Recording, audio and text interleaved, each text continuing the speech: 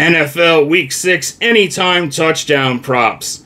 We're coming off a 2-in-1 week where we also cashed a plus 265 long shot play. This week I'll be giving you my 3 favorite plays again, wrapping them up into a plus 517 pay dirt parlay, and giving you a plus 205 long shot play.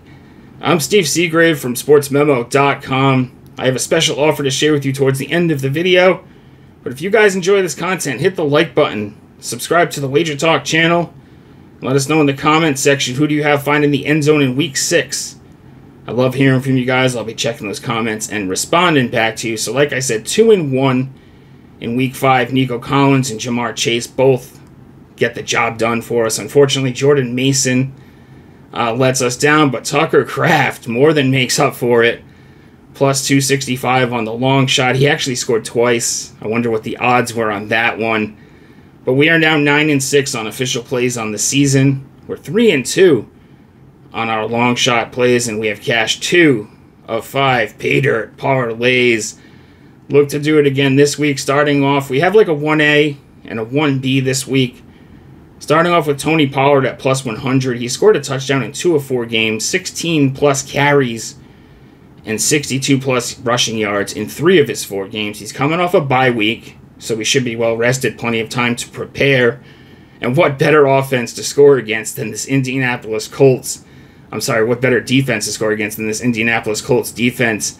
They've allowed the 2nd most rushing yards, 4th most to opposing running backs. Tank Bigsby just ran over this defense, 13 carries for 101 yards and a touchdown last week. So I expect the Titans have struggled offensively. I expect them to have some success against this defense, and I expect Pollard to get the job done for us to start things off. Our 1B, go to CeeDee Lamb here at minus 115. He scored in 2 of his last 4 games.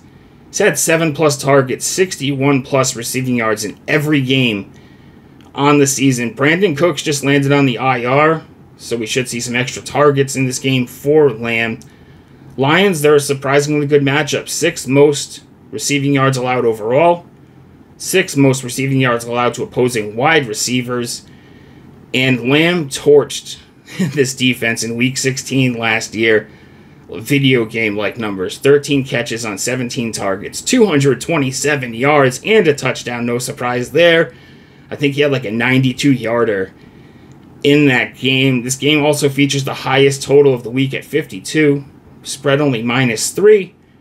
And with the Cowboys being underdogs here, I expect a high-scoring game. I expect Dak to lean on Lamb and CD get the job for us done as our second, kind of like our 1B.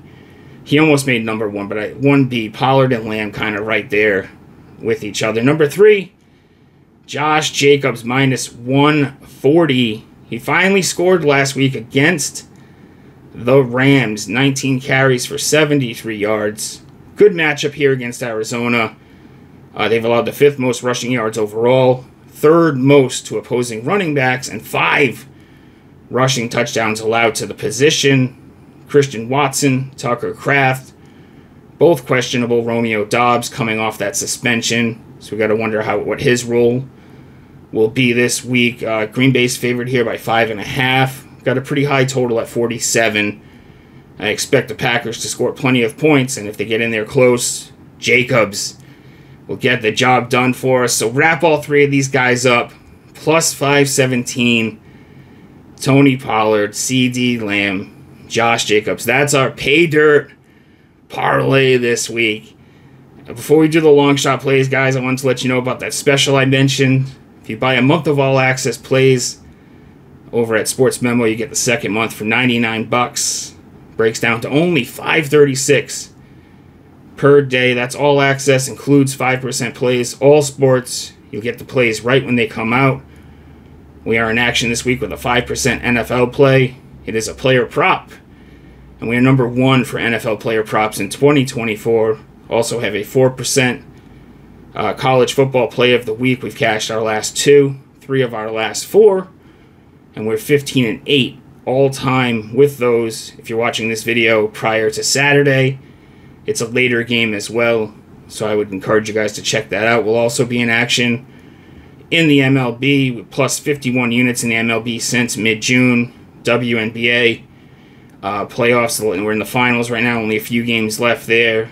And then if you get the 2 months, you're also going to have NHL and NBA action as well. I'm doing some write-ups and some video work for NBA stuff coming up, so look forward to that. As always, there's a link to my action in the pinned comment. But let's move on to that long shot. It's what we're all waiting for.